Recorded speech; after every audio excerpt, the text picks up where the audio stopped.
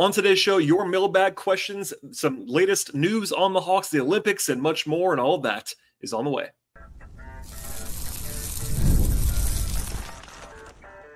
You are Locked On Hawks, your daily Atlanta Hawks podcast. Part of the Locked On Podcast Network. Your team every day.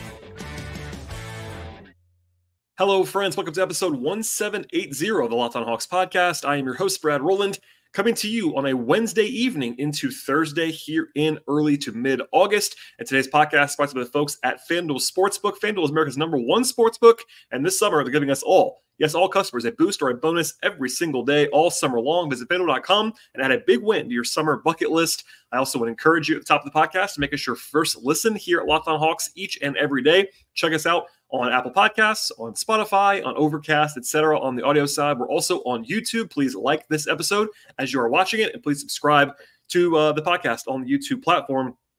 It's been busy, as always, on this podcast. I did a really fun two-part episode with a new guest, David Lee, earlier this week. The response has been very encouraging to that podcast. David will be back, I'm sure, in the near future. That one is certainly worth listening to at this point in time, talking about all the young guys for the Hawks in particular. This might be the last show of this week as we're paring down a little bit in August, but at minimum, I'll have at least 3 shows each and every week all the way until training camp, and even once we get closer to that, up to 4 or 5 again, as we always do. But today will be a mailbag edition of the podcast. I'm out of pocket a little bit over the next couple of days, but I want to make sure you had some podcast content going into the weekend. Also, next week, I'm planning to have the Vit Krejci player capsule breakdown with my guy, Glenn Willis, to continue that series of things, and we already have much more of that coming up in the future, and stay tuned for all of that. But anyway, before we get to the mailbag, a little bit of news and also the sort of Olympic check-in at this point. So today, actually, as I'm recording this podcast on Wednesday into Thursday, the Hawks announced their preseason schedule.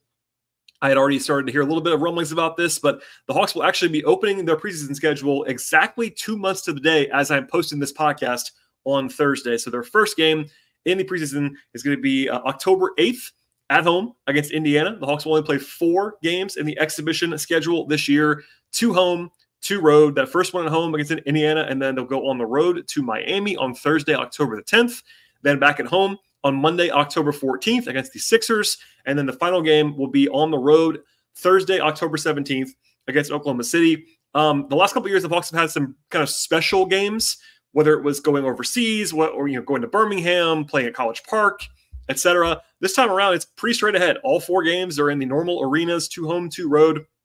It's a big TBD on the TV side of things still as of today, but 3 of the 4 games will be on the local radio, 92.9 The Game in Atlanta. So we'll see how the TV side looks as we get closer, but this is the first kind of schedule firmness, we'll say. If the NBA follows its recent record and history, the real schedule, the 82-game regular season schedule, should be out in the next couple of weeks sometime, next 2 or 3 weeks, sometime in August is when it has been coming out in recent days. So stay tuned for that. And of course, when that happens, I'll have a full breakdown as to the strengths and the national TV games and all those fun things. We'll circle that in a couple of weeks. Beyond that, the Olympics is still ongoing. As I talked about with David on that show a couple of days ago, the headliner of the entire Hawks Olympic run basically was this game on Tuesday morning between Australia and Serbia. Dyson Daniels against Bogdan Bogdanovic, the 2 guys for the Hawks playing in the Olympics. And it was basically the single most relevant game the entire way. Australia blew a massive lead, actually, ended up losing in overtime, which ends the summer run for Dyson Daniels as far as competition is concerned on the floor. Only played about 20 minutes or so. It was kind of controversial, we'll say. He missed only 2 shots that he took, had 3 steals. I'm not going to sort of dissect the Australian national team, but it was at least kind of notable the way he didn't play at the end of the game. I would say charitably passed up on some shots offensively, but, there you go. I'm still very excited about Dyson Daniels, as we talked about a lot on that recent show with David, but he is now done as far as games are concerned. As for Bogey, he actually played more in the game on Tuesday than he has been playing because the game went to overtime, so he zoomed beyond 30 minutes. Didn't shoot it all that well in that game, but he had been really, really hot before that, and Bogey is Bogey.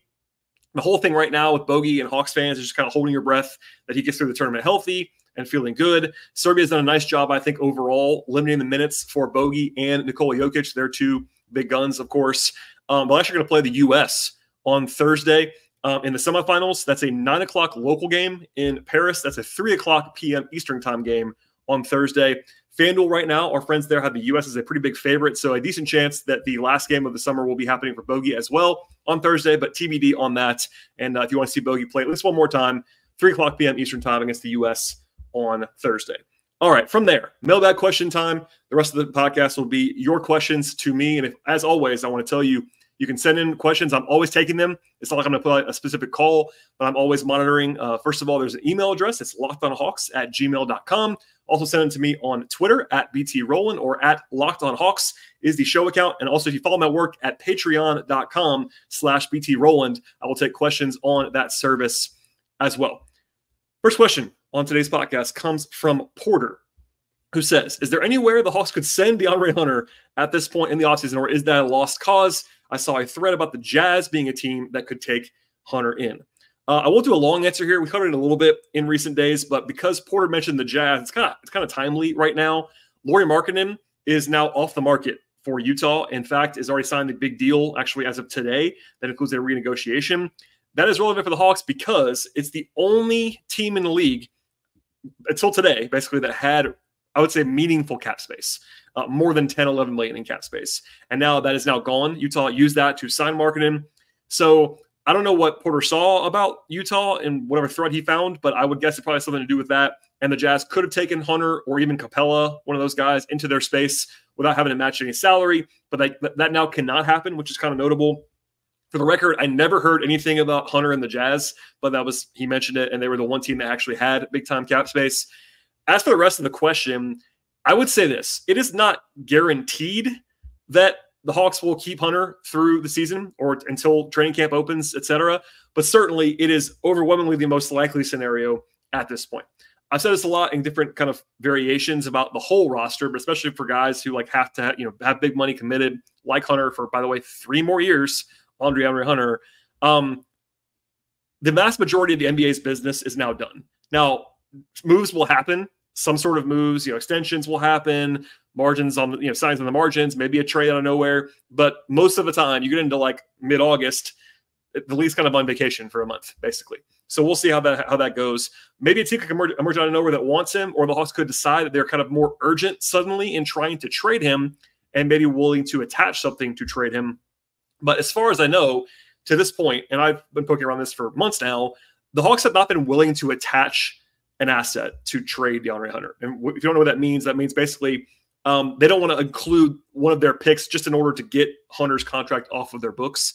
And unless they do that, I don't have a team in mind that is viewing him as a positive, notably on that contract. That kind of leads you to some questionable areas because while the cap is going up, we saw this across the league this summer. It's kind of a divide. The top guys got paid a lot of money and the middle class got squeezed a little bit. And that is kind of where Hunter firmly stands as a middle-class player as far as where his contract actually is sitting.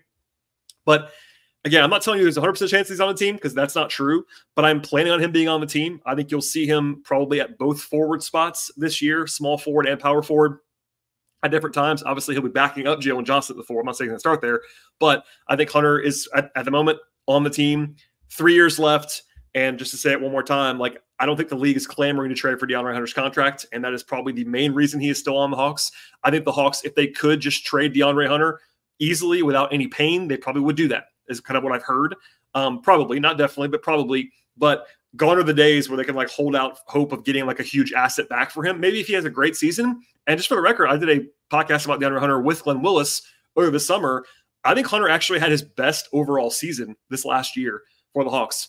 But still, the money and the deal is seen as kind of not an albatross, but a little bit too much for him. And here in August, a deal like that probably isn't going to get moved. So there you go. Hopefully that answers the question from Porter. All right, we'll have more of your mailbag questions coming up in a moment, including stuff on, let's just say, Reed Sheppard and Zach Ricochet. Later on in the show, Quin Snyder versus Nate McMillan, perhaps. That'll be interesting. And then also some stuff about where the recent Hawks draft picks might have gone if they were in the 2024 draft at the end of the show. But first, a word from our partners on today's podcast. Today's show is brought to you by BetterHelp. And when you're thinking about your absolute non-negotiables for self-care, what do you think about? Maybe you actually never miss yours. That'd be awesome, of course. But when your schedule is packed with projects or travel, it can be hard sometimes to make time for yourself. When you feel like you have no time for yourself, those non-negotiable things like therapy become more important than ever. Therapy was helpful for everyone, honestly, and can help you focus on what you are looking for, what you want, instead of what others might happen to have. Then that starts to help you live your best possible life. You can learn positive coping skills, set better boundaries. I have my own stresses in my life, of course, and we also benefit from getting things off our chest sometimes. And the folks at BetterHelp are really helpful with that. If you're thinking about starting therapy at all, give BetterHelp a try right now. It's entirely online. It's designed to be convenient and it's flexible to your schedule. And that's really huge if you are someone like me navigating a lot of sort of time crunches like I often happen to be. BetterHelp is awesome with that. And all you have to do is fill out a brief questionnaire to get matched with a licensed therapist. You can also switch therapists anytime if you want to for no additional charge. Never skip therapy day with the folks at BetterHelp. And you can visit BetterHelp.com/LockedOnNBA to get 10% off your first month with BetterHelp. One more time, the place to go is BetterHelp. That's BetterHelp. BetterHelp.com/LockedOnNBA. All right, a question from Frankie who says, I really like Reed Sheppard, but I'm emailing to make sure that I'm not crazed. Not crazy, but crazed. The Hawks could not pick him, right? I feel like this is a pretty clear thing, but I also keep hearing podcasts pick on Landry Fields for not taking him number one and knock the Hawks for taking Zach with 2 C's, of course, Zach Ricochet. Broadly speaking, I think 2 things can be true at the same time here. First, I think Reed Sheppard looked really good in Las Vegas. And if judging by only that, which is never the case, by the way, I think people that are smart, that I would say, had him at the top of their board. So like it's reasonable to have him number 1 on your board right now from this last draft. That's all very reasonable. Second, I don't believe the Hawks could realistically take Reed Sheppard unless they thought he was far and away the best player in the draft. And I don't think personally that gap was present with Sheppard versus the field or versus Ricochet. Now, why do I say that? For one, the Hawks did consider taking Reed Sheppard. That was reported on draft day by Woj and others. I heard the same thing, said that a lot around the draft. He was basically, from what I heard, the runner-up at the end of the process behind Ricochet for where they were. Obviously, I talked about this a little bit with David earlier this week, but I'm not really convinced that the Hawks would have taken Alex Sarr even without the drama. And by the end, he was kind of off their board. And I do think the Hawks front office did like Reed Sheppard and does like Reed Sheppard. And he does generally check the boxes that they like with prospects. Obviously, the shooting, the ball handling, the general savvy, his hands defensively, all those things. And to Frankie's point, I've heard the same stuff that he has from national podcasts and outlets after Summer League, that the Hawks should have taken him. I kind of understand that on some level, given the way I said about earlier about how he looked. He played really well in Summer League. But one, this is me saying the same thing I always say about Summer League, but people react to Summer League, and I would say overreact to Summer League in all directions, positively and negatively. Keep that in mind. But the biggest thing that I think is like willfully ignorant to talk about, or not talk about, I should say, is the fact that Reed Sheppard is a point guard size player. And taking him number 1 overall without strongly considering the actual context that the pick was made in is just a mistake. Like, it's not a vacuum. The Hawks weren't a blank canvas roster. I covered this a lot in the pre-draft lead-up. This is not a traditional number 1 overall pick team that had like a blank slate. They have 2 guys, Trae Young and Jalen Johnson, who are firmly entrenched. And by the way, this is important. It's an important thing to consider. At the time of the draft, the Hawks still had DeJounte Murray as well. So they entered the draft and exited the draft with Trae Young and DeJounte Murray on their roster, with multiple years, I should say, of team control for both guys. And look, I did argue for months that the Hawks needed to kind of separate those guys. I think the Murray trade was a pretty good one for the Hawks, as I said on this podcast. But when the pick was made, they had Trae and they had DeJounte, and there's no thing that I have heard to indicate that deal was just like done. I think there were a few days in between. That's when the deal happened, etc. They were obviously talking to teams before that. I'm not going to say they weren't, but it wasn't like they could 100% plan on not having Trae and DeJounte on their team when they made the draft pick. So that's just notable.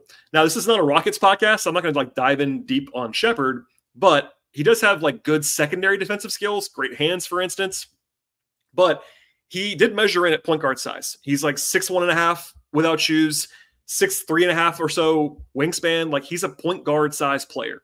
And he's not like a nuclearly great athlete. He's a solid athlete for sure, but he gets attacked one-on-one. Probably will his whole career. I think he'll be a solid enough defender, but not a guy who's going to be like a great like on-ball guy, for instance. And we all know about Trae. Like, while Trae has improved, while I like Trae a lot, Trae's very good, and I think underrated at this point in time, Trae's defensive weaknesses are well documented, and they still exist, even if he has gotten better on that end of the floor. So I get that there's kind of a school of thought that the Hawks could have just like pivoted a little bit into a deeper rebuild this summer. But of course, that does ignore that the Hawks don't have control of their own draft picks for the next 3 seasons. and the actual logistics of trying to trade Trey and DeJounte in the same summer and go into a full rebuild, it wasn't impossible, but it would have been very difficult.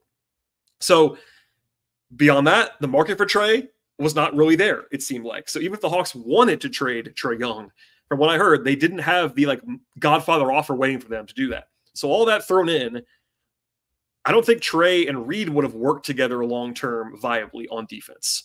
Offensively, it would have been a lot of fun, I think. But defensively, it is what it is. And personally, without going again crazy, I don't have Reed in his own tier or anything like that. I think he and Reed Sheppard are similar tier prospects. They're not a big difference there. And again, what I said before still stands. If the Hawks had viewed Reed Sheppard as the clear number one guy, then yeah, take the best guy. I did say that at the time of the draft about Sarr and other that. By the way, that still applies to Sarr. Even with Sarr not wanting to come to Atlanta, if the Hawks felt like he was the guy in capital letters, I said this before the draft, you just take him anyway. Same thing applies to Reed Sheppard. But they obviously did not feel that way, or they would have taken him. I think Landry Fields would have had to go into the draft thinking Reed was such clearly the guy, but they didn't evaluate that way, nor did I. But there's definitely a chance that we look up in 5 years that Reed Sheppard is the best player in the class. That's definitely possible. Very possible. But if that happens, I can promise you, if I'm still doing this podcast, I'll be the one giving the actual context around that if that scenario plays out, because I'm sure there'll be revisionist history. Oh my God, the Hawks were number one overall. They didn't take Reed Sheppard. It's hard for me to believe that a team that had Trae Young on the roster, and by the way, Trae Young and DeJounte Murray on the roster, was going to turn around and draft a point guard size player at number one overall. And yeah, you can accuse me of being too high on Trey, whatever it is. I went from being famously, everybody thought I was too low on Trey for years. Now it's apparently the other way. But no matter what, Trey's the best player on the team still, and you're drafting a guy who's very similar to him physically. And then, by the way, there's, I got a separate question I won't answer now about the Wizards. Look, if I was the Wizards, there's more risk there because the Wizards have no reason not to take Reed Sheppard. If they thought that he was the best player, there's no one that was standing in his way in the way that Atlanta is. And number one overall, as I've said many times, you take the best player, but there are different limitations of that. And I think with the Hawks, the limitations there were one, Jalen Johnson. If there was a guy who's a straight four that didn't think fit with Jalen, that was something that was considered. And the other one was point guard. And Reed Sheppard is, for me, a point guard size player. And there you go. So hopefully that answers the question. As far as the actual question itself, the Hawks, I wouldn't say the Hawks couldn't pick him. That was the question that Frankie asked. I wouldn't say that, but context is very important. That's how I'll leave it on that answer. And I think that it was perfectly reasonable for the Hawks to pass on Reed Sheppard. I feel that way now. I'll still feel that way in 5 years. There's a chance Reed Sheppard is not as good as Reed Sheppard. That's definitely the case. Same thing. The draft's not an exact science, but I will leave it there for now. All right. I have at least 2 more questions coming up on this podcast. But first, a word from our partners on the show today. Today's show is brought to you by FanDuel Sportsbook. And summertime means baseball, basketball, and so much more. You can bet it all at FanDuel Sportsbook. FanDuel is America's #1 sportsbook, and this summer they're hooking us all up. Yes, all customers with a boost or a bonus every single day. Something for everyone, every day, all summer long. You can bet on all of your favorite players, your favorite teams, with quick bets, live same-game parlays, exclusive props, and much more. The app at FanDuel Sportsbook is really easy to use as well.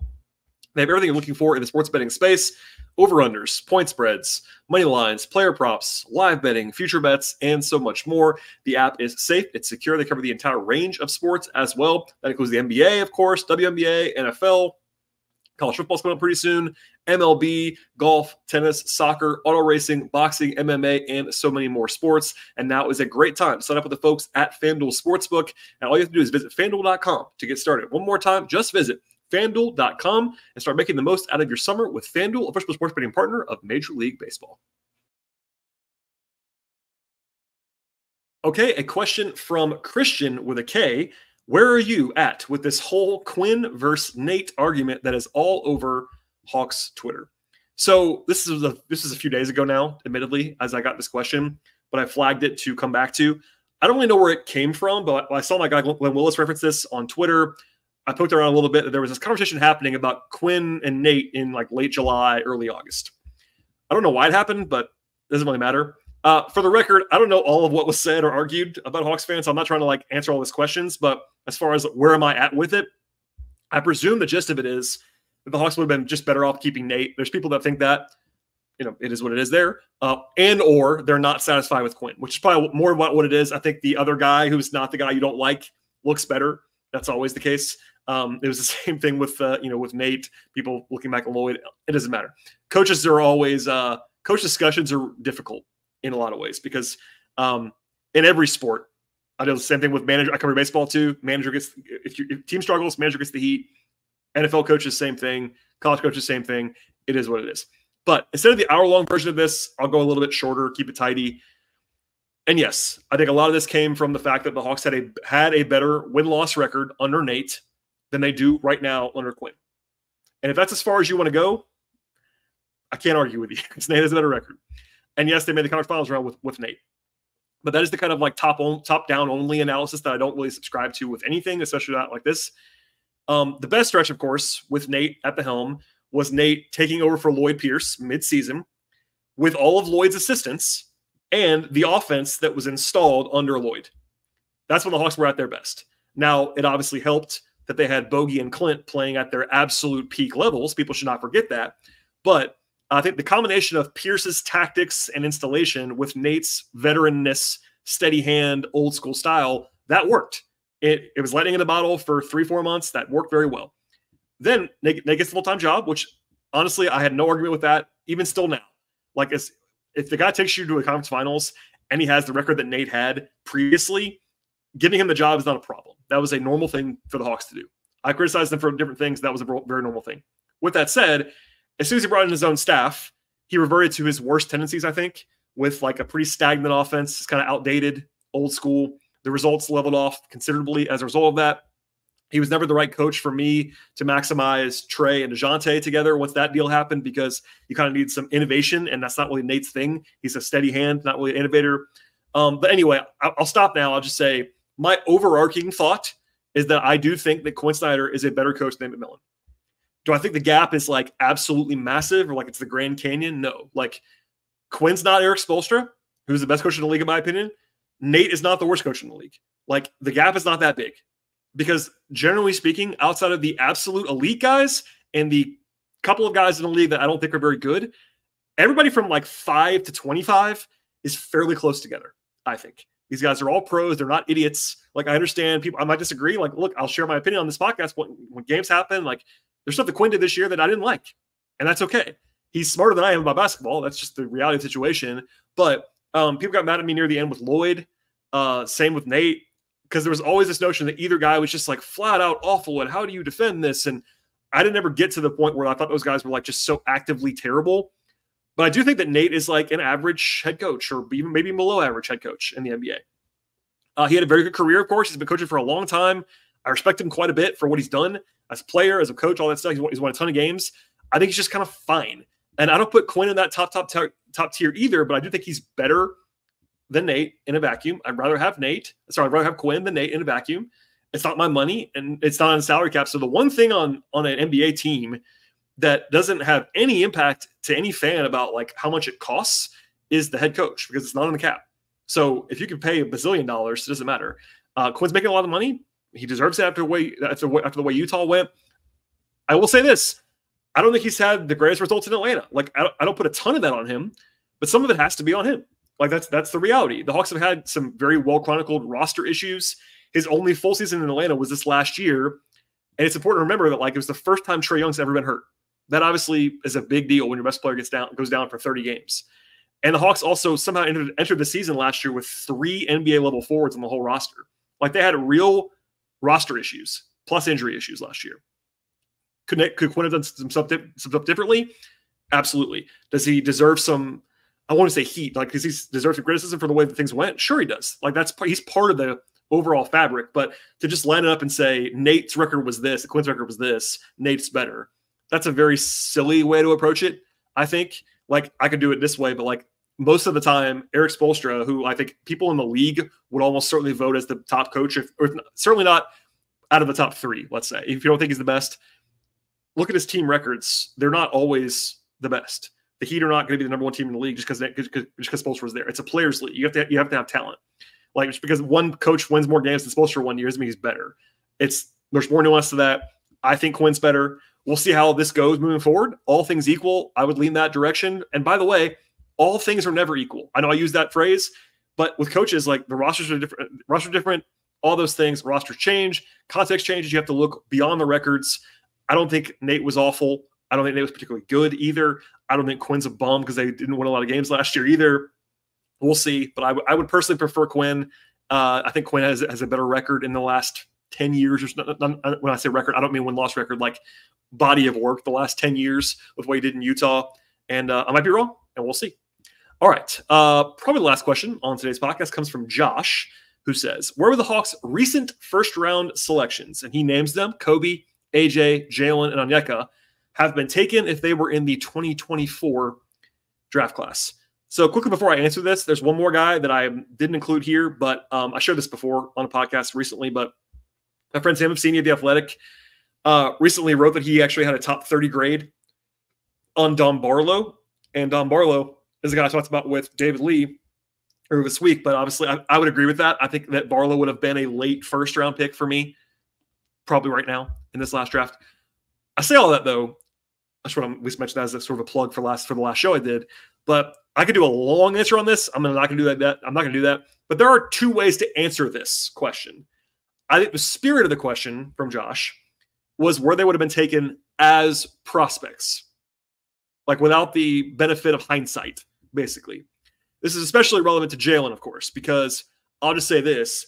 If you knew what you know now about Jalen Johnson, if you knew you had that body of work, he might go number 1 overall. He certainly wouldn't go very far below number 1 overall in this last class, because this last class, as if you didn't hear my draft coverage, not the best draft class in the world. I think it was kind of pretty normal draft after the top. The top guys were not normal top guys. So if you knew that player X was going to become what Jalen Johnson's become in 3 years, he would probably be number 1 for me. But that's not the way this question is actually coming in, I don't think.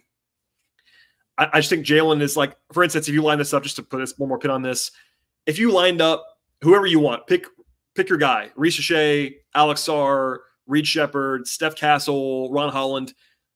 I think as of right now, I'd rather have Jalen for the next 8 years than any of those guys. And obviously, Jalen's got 3 years of NBA experience, so it's not fair. But if you said, all right, start a team right now, no more context, who do you want between Jalen and those guys? I would choose Jalen. There you go. Anyway, I'm going to answer the question, though, the other way, which is where they'd be taken as prospects. Again, not knowing anything, and crucial, again, one more time, not knowing anything about what happens after. Just on my pre-draft grade, that's how I'm going to answer this. I covered all these draft classes very closely, both on Dime, where I write about the entire draft, not just the Hawks, and, of course, on this podcast. So it's a little bit easier to dig into my scouting reports that I had previously. The easier ones to answer are Kobe and AJ, because I think they would have gone basically in similar ranges to where they actually went. So obviously they traded AJ, so this will be short, but I said many times during this last cycle that it was a pretty normal draft after the top 5 or so picks. I had Kobe and AJ rated slightly above where they actually ended up going.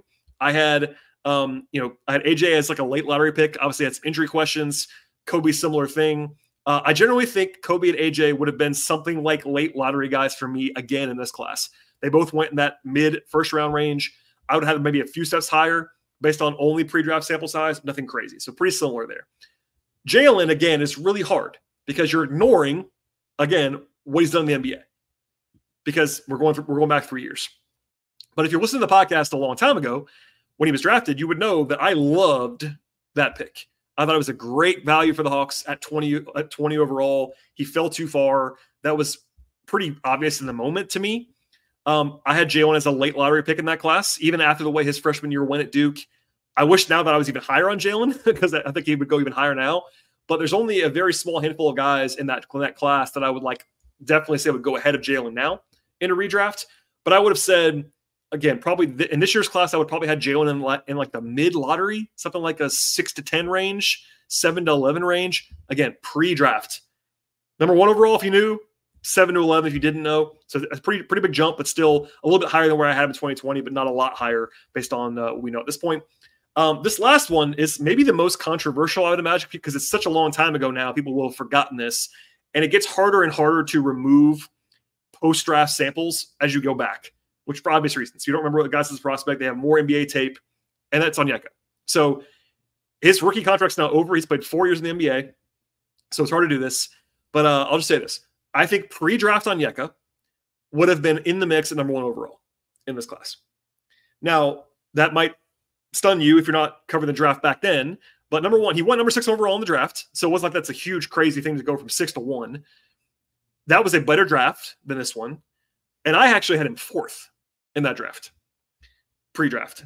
Of course, I won't really get this now, but that was a best player available pick from the Hawks. They had just traded for Clint, but Clint hadn't played yet. But they basically just said, Onyeka is our best player on the board. We're taking him, which can happen. That's fine. Going back to I would say this. Onyeka's been fine as a draft pick so far. I would have projected him at the draft to be better than he's been so far. That's also fair to say. Not a massive bust or anything like that, but I would have thought he'd be better at this point than he's been to this point. But many guests on the show have said this too. Like, there are typically 3 to 5 players in most drafts better than everyone in this last draft, for instance, in 2024. Personally, I had Okongwu at 4 in that class. I had him going ahead of guys that went ahead of him, like James Wiseman and Patrick Williams, who went ahead of him. I had Okongwu going ahead of those guys, personally, for me. At least those 2, if not more. Okoro, same thing.